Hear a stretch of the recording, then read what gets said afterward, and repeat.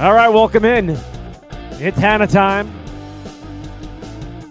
Global Sports Broadcasting Network. Cornelius Brad Hanna. Got a lot to talk about. Baseball. We love this time of the year. It's October. Getting close to who's going to be making it towards the World Series big run as we're trying to get it down to like the Final Four of baseball. We got 2 in and 2 more teams to try to find their way in this week, and tomorrow is the final one on Saturday. We'll talk about today's game, tomorrow's game, football news. Somebody is engaged in football with a famous singer. Hint, hint, right? We'll talk all about that. Coming up, we're going to give you that 30-second countdown. You want that 30? Let's go for it. Here we go. 1, 2, 3, 4, go.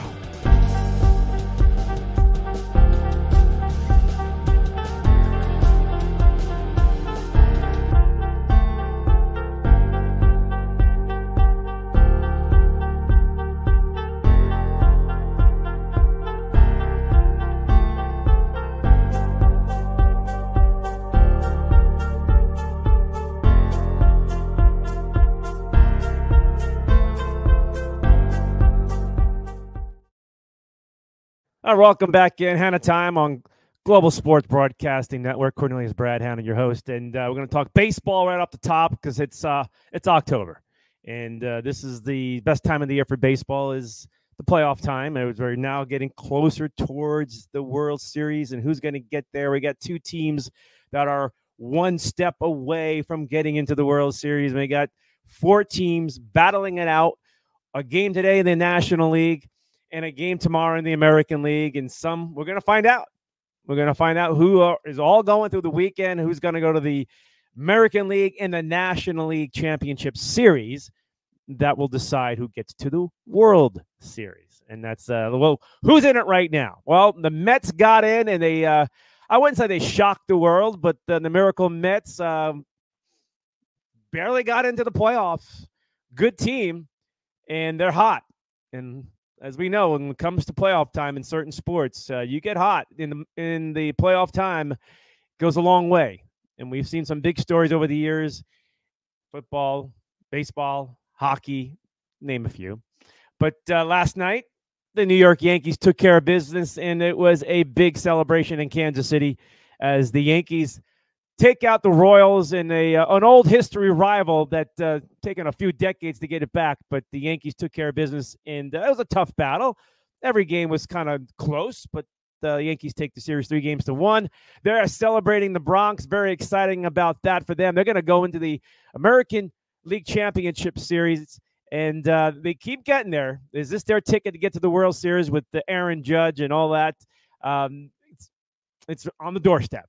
Really is. The big hero for the Yankees continues to be a guy that takes a lot of heat.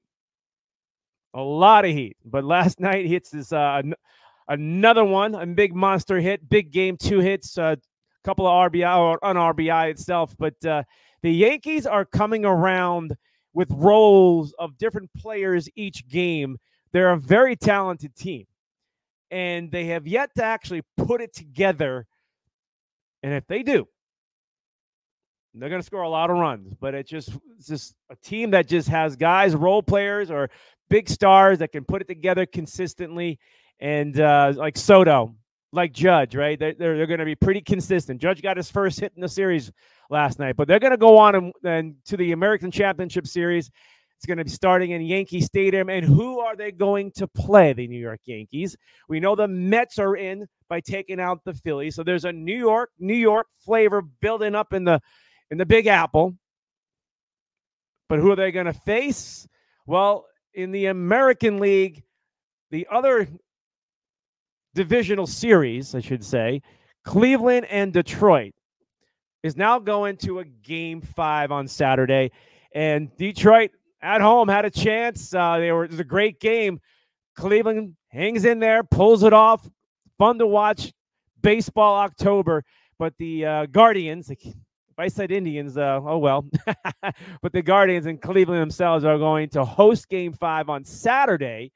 Winner of this game Detroit and Cleveland will go on to Yankee Stadium, play Game 1 of the American League Championship Series, and we'll move on from there. But very exciting. Baseball, couple of Game 5 in their divisional series itself. But the other one has a lot of hot going on, too. If you're a National League fan, you know, we got the Mets waiting in the wings like this, and two teams, San Diego, L.A., I mean, we know there's a rival there, division rivals. They're going to a 5th game, Dodger Stadium. This is going to be a fun game to watch today. If you love baseball or you're looking for something to do, this is going to be a fun, electric game in Dodger Stadium. Winner will go and play the New York Mets, and we'll find out who it's going to be. Can it be 2 wild card teams? San Diego and the Mets. Wild card teams. Dodgers won their division. Now, from what I understand too, if San Diego wins, they will be hosting Game 1 of the National League Championship Series against the Mets. Dodgers win, they'll host it. So it's going to end up being in California. From what I understand by reading it, it's going to be in California, where the Mets are going to have to make their way out there. They may have already flown out to California. It's either going to be L.A. or San Diego, okay? But baseball is now getting to it, and great markets. It's been a great postseason for them, for baseball. And you know what they want, or they would like, you know, but they got something. If the Yankees win, they're going to have a very special World Series. Although San Diego is a great baseball team. They are a really good baseball team. Dodgers know it. Dodgers are fighting to get through this. And the Mets are just hot. I mean, incredibly hot. But we'll have to wait. We don't want to ignore Cleveland and Detroit, right? But I'm excited for this weekend to find out the Final 4 teams, the National League and the American League, and then we're getting closer to the big World Series, and it could be a very popular big city kind of thing. It doesn't happen too often, and we'll see. We're just going to keep it right there and leave it right there for now. But I love baseball, so it's, one thing about what I have seen in all the games of watching the playoffs is the umpires. Balls and strikes. I am baffled about how poorly they are calling balls and strikes. Not like every pitch, but there's some called strikes that are not even close. And I know I'm not the only one. And I don't know. It gets back to, is this manipulation or is this just bad umpires? Is this the best they can produce out there? There's no excuse. It really is not an excuse. It's just too way offline to call it a strike, right? I mean, even the guys on TV are trying to not make it out, but they're trying to kiss a little butt with the umpires and be good with the Major League Baseball stuff. But they also are kind of going, ugh, right, right. It's not good for the game. Not good. And if this is your best, doesn't say much, but is it something else going on? I mean, fans are talking about it. Is it trying to manipulate something for the game so they can have a great finish, a great highlight? Is it a fix? I mean, I can't go that far, but fans see it, and that's what they're going to think, though. I just can't believe umpires are calling strikes that are not even close. And they've been doing this, this is a career. This is the best of the best, supposedly. Not good for baseball. Not good if you're watching it. If it leads further into the World Series or more eyes are watching, and if it's a big, say it's L.A., New York, right? There's a lot of people watching that. Even if you don't like them, it's just something to watch, right? All right, let's talk a little bit more baseball itself. We talked about the Mets itself. The big game today also is going to be the Padres and the Dodgers. All eyes will be watching this. I am. I mean, it's going to be electric in Dodger Stadium itself. The pitchers in this game are, for the first time in baseball history, we have 2 Japanese pitchers pitching against each other, all right? And it's a game 5, right? It's winner take all. So a very classic, historic, memorable matchup. I know the people in Japan are probably excited about this, and Yamamoto and Darvish going at it. So here we go. Japan, LA, California, baseball fans are all going to be locked in on this game.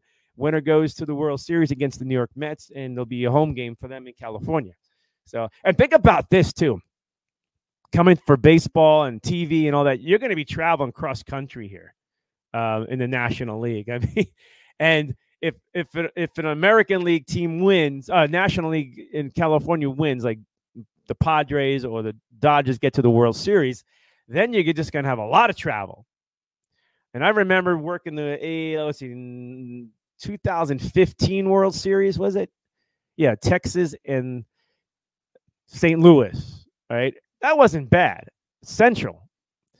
But it's a lot of work, a lot of travel, and it puts a lot. I mean, I'm sure the networks don't mind because they'll be getting some great markets, but there's a lot behind the scenes that has to go on. And it's something I'm going to be watching and feeding into to see how things are going with Fox Sports. I know some people that work over there, and I still work with them. If that ever happens, wow, that's a lot of work. It's going to stretch them out a little bit if it's New York and LA or New York and San Diego, even if it's Cleveland and going to California for one of the teams, or if it's Detroit. It's a flight. All right, we'll move on. But that's nice for baseball either way. All right. The one thing I did notice about postseason so far in baseball is these shirts and the players are representing their hometown. And here's one. It's Tucson, Arizona itself. I just think it's fantastic that baseball is connecting to hometown heroes, basically, especially in the playoffs, where fans who grew up and played ball or watched or whatever it was locally in little league stuff. It's fantastic that they did this. If you're from Tucson, Arizona, I mean, ironically, there's two players on the New York Yankees that are from, Wells, the catcher. It went to U of A. And this gentleman right here grew up in high school. Went to high school in Tucson. So there's a little Tucson, Arizona connection for the Yankees in baseball in the playoffs itself. But I think that's great. And, you don't even have to be a ball player to buy it and represent. If you're from that city, it's a great thing, kind of cool to wear. All right, moving on a little bit more. And this is still a baseball before we move on to some of the other stuff. And I got some boxing news to talk about. Not news, but really cool stuff. All right, so you're talking about prices of tickets. This is something wild. The Dodgers and the Yankees, you would think, probably would have had the most expensive tickets for the playoffs, for playoff baseball. They're not. They're at the bottom. The Dodgers are at the very bottom. The Yankees are from the second to last. The top teams, Philadelphia, the Padres, the Mets, the Royals. See, even the Royals, this is hilarious how this all works. And you can debate and argue whatever you want. But the teams that people say, oh, they have all the money. Well, there's a lot of teams that have a lot of money. They all have a lot of money, okay, in baseball. They really do. We can get into that topic another day about owners and spending money. They all spend money. They all have it. They all do. It just depends who wants to spend it and who doesn't. That's what it comes down to. But I thought this was a nice stat, to see how tickets are being sold for playoff baseball. And LA and New York, the Yankees and Dodgers are at the bottom. Put it in your own words and what you may think about it and whatever it is. I'm just putting it out there for you. I thought that was unique and different too from what everybody thinks really what it would have been like, right? You would think the Dodgers or the Yankees are going to be the most spending and pulling all the money in because they need that money, I guess, right? Here are two boxers. We're going to get into boxing right now. Mike Tyson, right? We got to be excited about big old Mike getting into. But here's something. I love this photograph, by the way. And Mike's in his 50s, going up against a young, big fighter who I kind of like, actually. This is a great photograph. fight will be taking place in Dallas at the football stadium where the Cowboys are. It's November 15th, and a little side bet is coming up between them. Paul going up against Tyson itself, and we know Jake Paul loves to fight, and he's very popular, and people love him or hate him.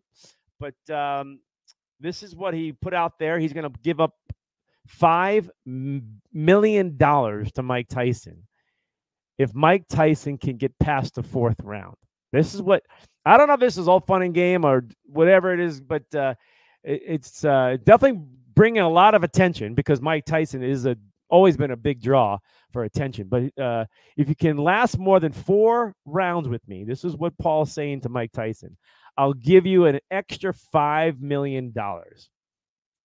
So Paul, this is what he's saying, who has been wearing a fat suit in his fight promotion, basically, videos for the past several weeks. So he's all into it. He's enjoying the experience with it. It looks like both these fighters are enjoying the promotion of it. But again, the big fight is November 15th, a Friday night fight. I know a lot of people are going to watch this. There's these, in a weird way for boxing, Mike Tyson continues to be a big draw. Look at the body he's in. That's what he looks like. He's in incredible shape in his 50s. Can he win the fight over Paul? A young guy. Oh, he's a good fighter. He's a good boxer. But I don't think he's never experienced what Mike Tyson knows what to do in the ring.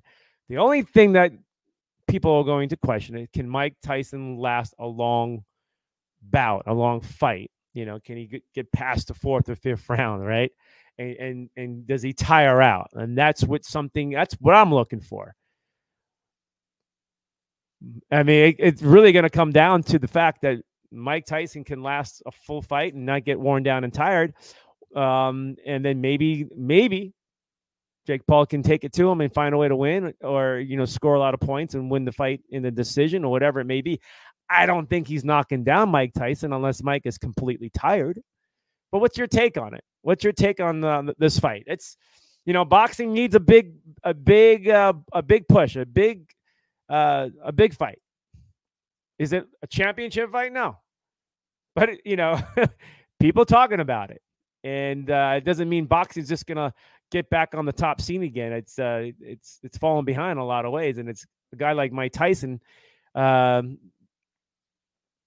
doing it once again to bring a lot of attention. I know a lot of people are going to watch it. They want to see this event, that a 50-year-old fighter going up against another young guy who's not a bad fighter. Jake Paul's not a bad fighter, folks. He's definitely got some skill set. It's just what's going to happen. I think Mike will still win. Mike is a fighter. He's a boxer. The other guy, Paul's a good fighter. What's your take on it? I love to hear it. I love to know. Just try to separate. You don't like Paul or you don't like Tyson. Just try to really put it down. What you've witnessed with Paul over these last few years with fighting and boxing that he's been in and how he's looked. And now, Mike Tyson, we have only seen a couple of exhibition fights and not too bad for a guy in whatever it is, but he looks more incredible now than he has when he was in his prime. And it comes down to conditioning, and can Mike last a long time, body and things like that. And can Jake Paul do it?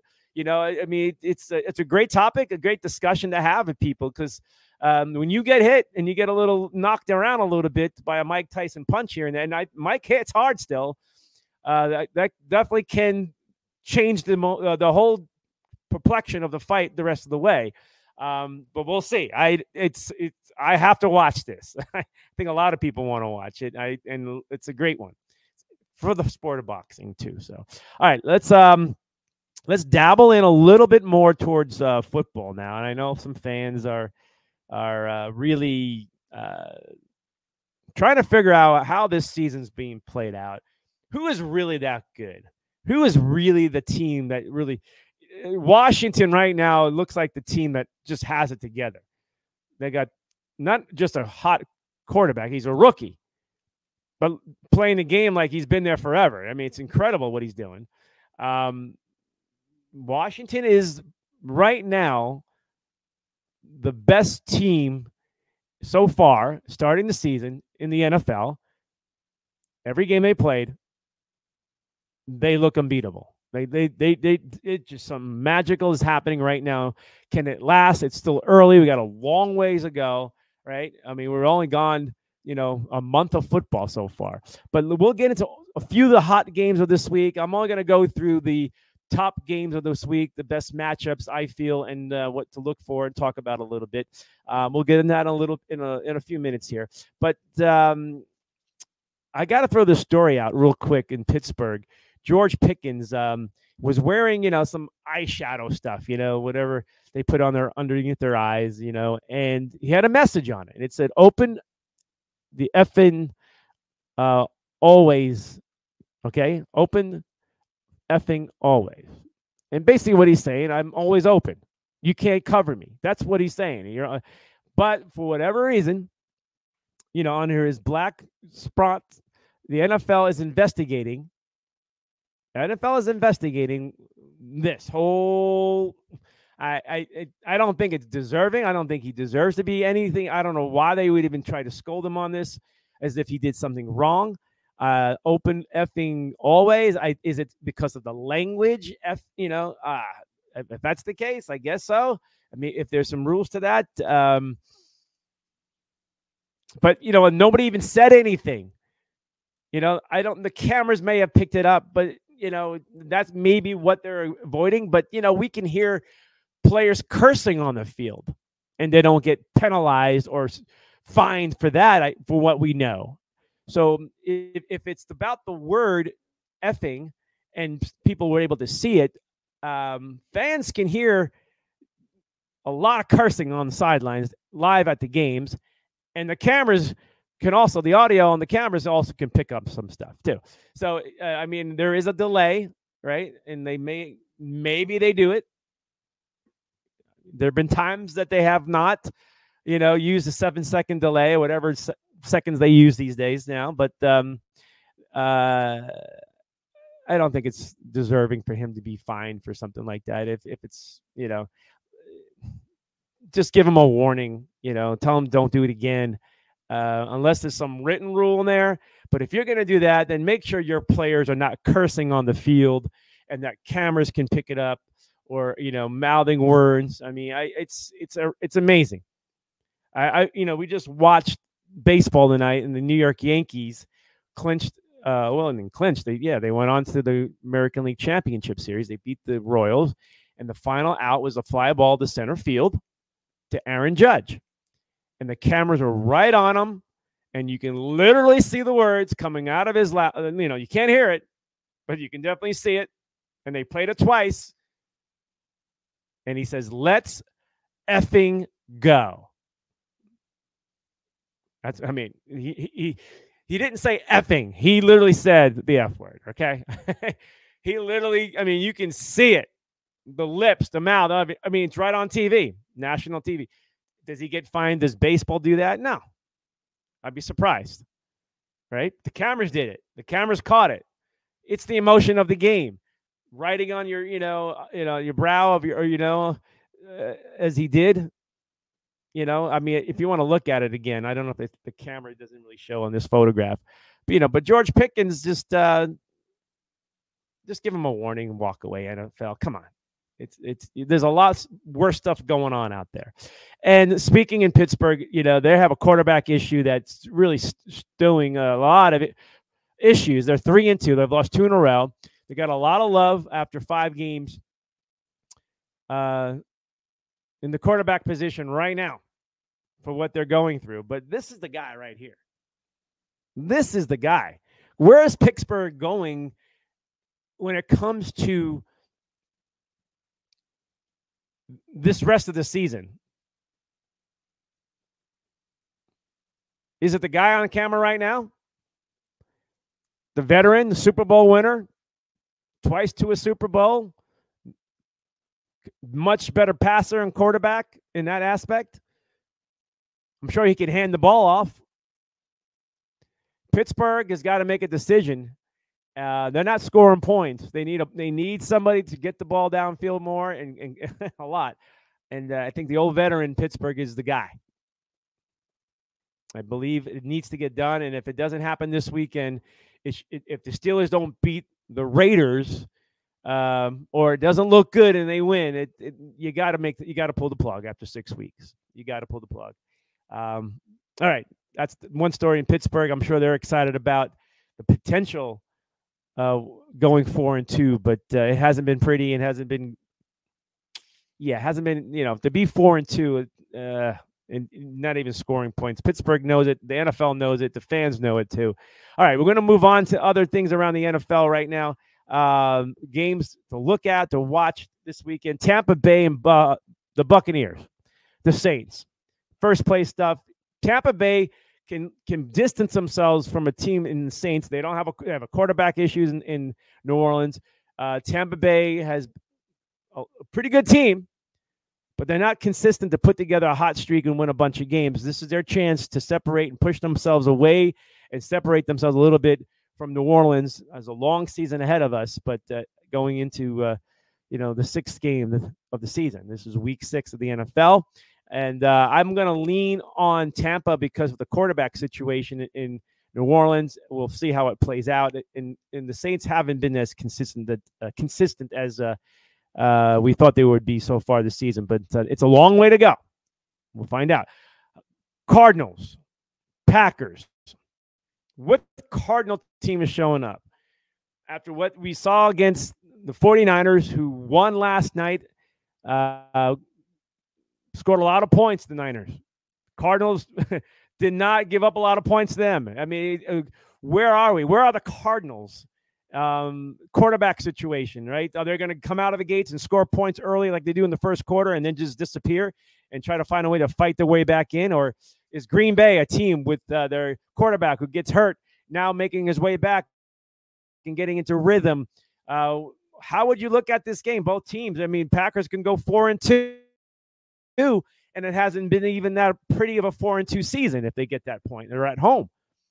And the Cardinals, if they find a way to win, they're 3-3, and it's been ugly. But that's the NFL. It's been ugly. Even the Kansas City Chiefs, it's been ugly. It's been ugly, right? Scores in the NFL, everything comes down to the wire anyway. You have it all played out pretty good. All right, Washington, the team I was telling you about, up against close. They're about, I don't know how many miles apart, like 30 minutes apart. I don't know how. Baltimore, the Ravens, and DC. I mean, they're basically neighbors, right? It's like Brooklyn and Manhattan, right? It's like the Bronx and Brooklyn, New York, right? It's like Anaheim and Los Angeles. I mean, or San Diego and LA, right? I mean, I'm just trying to get. This is two teams. Good record. Ravens, first place team right now. Washington, first place team, looking really good. Probably the best team so far I've seen so far after 5 weeks of football. I love them. I'm definitely looking forward to watching this game. I like to see if Washington can continue what they've been doing.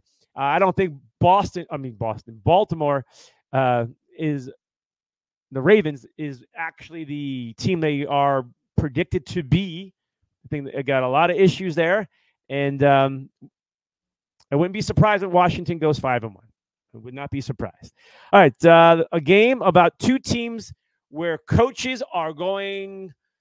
There may be another firing in the NFL. The Jets fired their head coach. Right, Browns and Eagles. Browns are 1-4. They go 1-5. Like, we still got a ways to go, right? They got 11 more games. To go in the season, but doesn't look good if they go 1-4. The Eagles 2-2. A lot of people had a lot of hope on them, but it's not looking good for even the Eagles. A lot of turmoil, a lot of questions about head coaches in the NFL, and you're going to start to hear about it after this weekend, especially from this game. Somebody's going to lose this game, and whoever loses this game is going to be in the hot seat. Okay, let's look at the hot seat right now.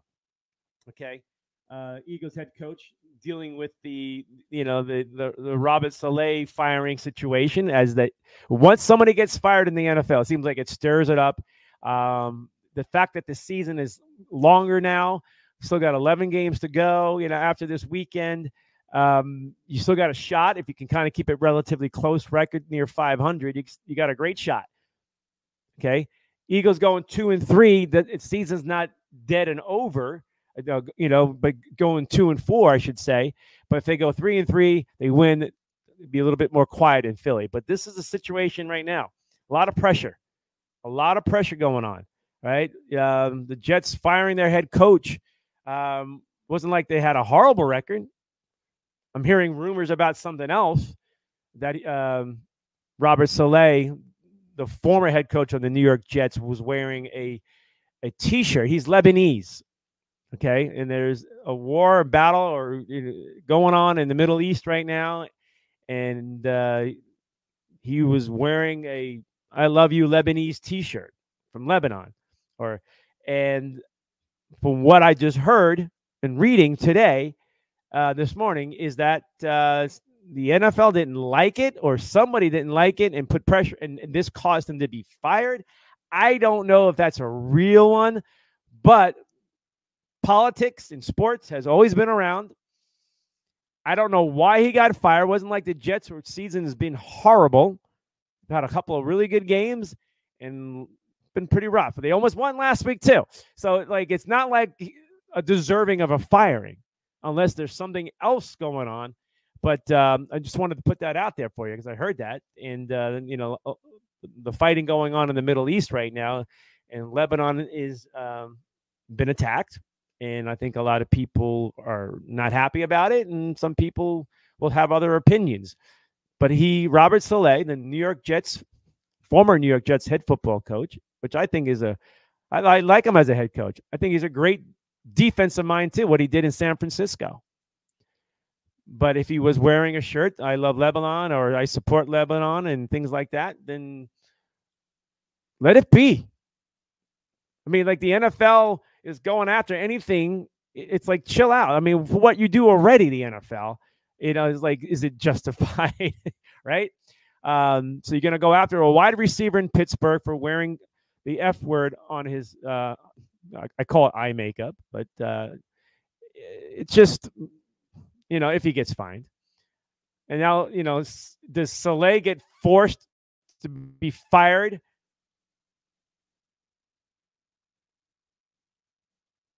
All right. So had a little issue there, but when you get back to the NFL itself, it's really gotten to the point where too much, way too much going on, when they're always being too hard and too critical, politics involved. You got to chill out. The NFL's got to, I mean, I feel bad what's going on with the head coaches so far early on in the season like this. The NFL season, the way their schedule is, the way they don't have preseason, the teams aren't ready. September's a mess. It's up and down. 1 week a team gets blown out, and the next week they're blowing out somebody else, or they're winning. And I don't think it's fair to the head coaches. It's hard to get them ready, and has anybody mastered the fact that you can actually get your team ready after really nothing going on preseason wise.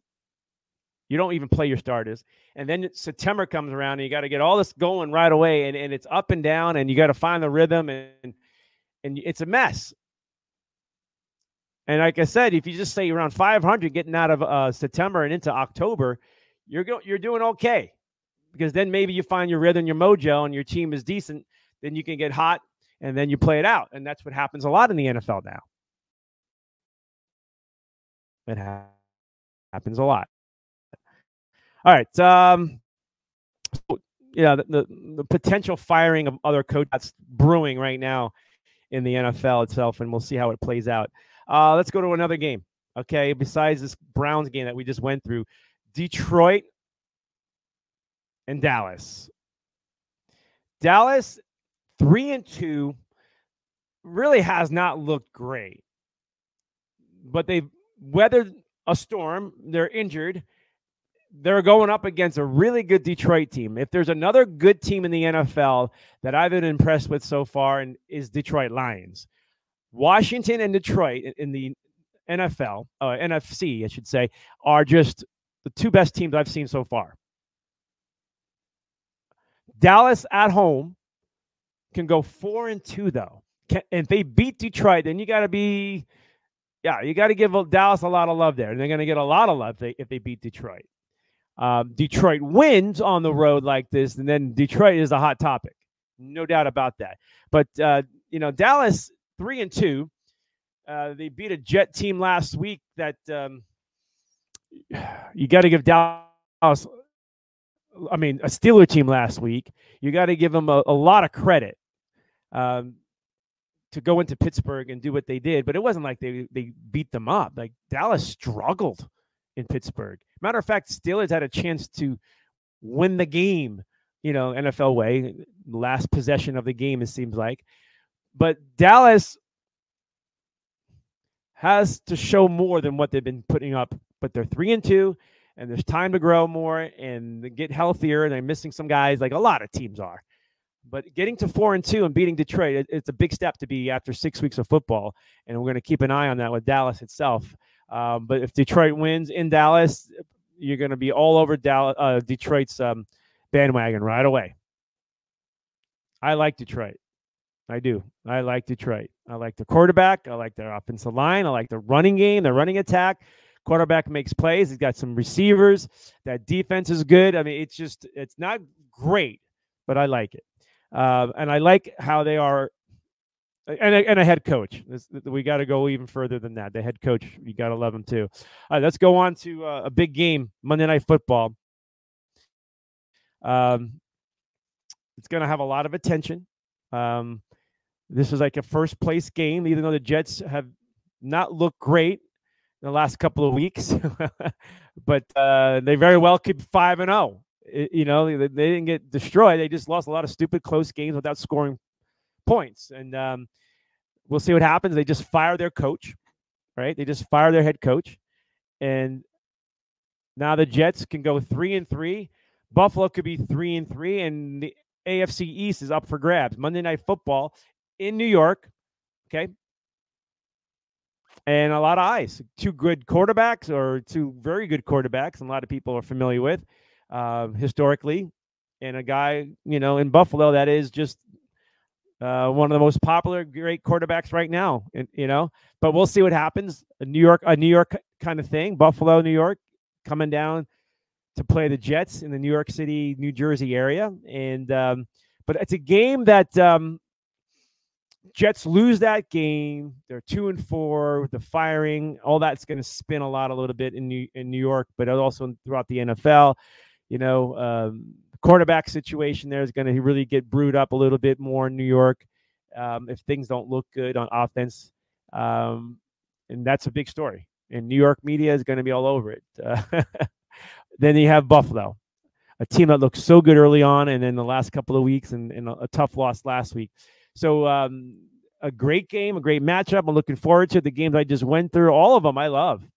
I love all. I mean, they're all going to be close. Most of them are close. I think Washington's the only team that has been impressive of knocking out a team, and winning big, convincingly. That's the only thing I've been noticing, on a consistent basis too. All right, I got a couple more things to go through, and then we're out of here. And it's sports related. It's sports related. And let's start with a story that some people are tired of. And I was hesitating to show it, but I said, what the heck? All right, yeah, it's the love story in Kansas City. Okay. Someone told Troy Aikman from ESPN, former Cowboy quarterback, now he's a commentary for the Monday Night Football games, that Travis Kelce and Taylor Swift may have already been engaged, or they are engaged to each other, might actually be engaged. So, all right, it is what it is. If it happens, that's fine, right? But it's going to be news. And here we go. I mean, it's like a soap opera kind of thing going on in the NFL. It's been like that ever since this relationship began, and in winning Super Bowls in Kansas City has helped that, you know. But knowing Troy Aikman, he would not say something like this unless he felt pretty comfortable where he found the source of information from, or whoever told him, or where maybe he wouldn't just say this. He's a pretty guarded guy, Troy, and it is what it is. And if it happens, beautiful. If it happens, and there you go. Taylor Swift supposedly is engaged to Travis Kelce. All right. You're over that yet? All right, I am too. All right, my last story, one last one before we get out of here. And we go to Las Vegas as the big tearing down and exploding buildings of old hotels and casinos have dropped down. It happened again. I've witnessed them in person. It's a big spectacle for the Vegas area. But here it is. The Tropicana is gone. That's an actual photo shot of the Tropicana. Okay, it's gone. Happened a couple of days ago. And what's going there is the once Oakland A's of baseball, the Las Vegas A's of baseball stadium will be built right there. Right there. You can see the New York. Right? You can see the MGM, right? You can see right where it's located. And that's where the baseball stadium will be built. And great spot. It's going to be more going on just baseball there, I'm sure. Concerts and stuff. I mean, it's going to be a hot spot for Vegas itself. But that's where the old Tropicana was. And I'm sure a lot of you who've been to Vegas made your way through there once or twice. It's been there for a very long time. I have memories there too. So, but there it is. If you have it, and if you don't care, oh well. You don't care. But it's sports related, right? There's a little sports related to it. But other than that, folks, we got to get out of here. Okay, we got to go. All right. I hope you enjoyed Hanna Time. Cornelius Brad Hanna, big sports weekend, more baseball, more football. We got hockey season, basketball season. This is that time of the year, college football, right? Good times, right? If you like sports and rooting for your team itself. But let's get out.